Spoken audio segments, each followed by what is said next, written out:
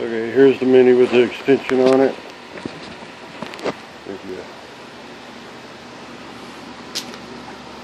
set it up like you're going to use it, put the mat in it.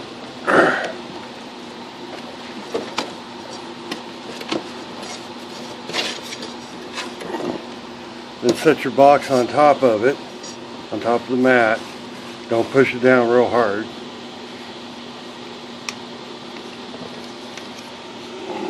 As you can see, the mat's in it right there. You want to have an inch lap right here, and then I don't know if the extension is pre-drilled. I put 2 bolts in it. I don't like that flex, but you just drill your hole in your Mini, put the bolt in it.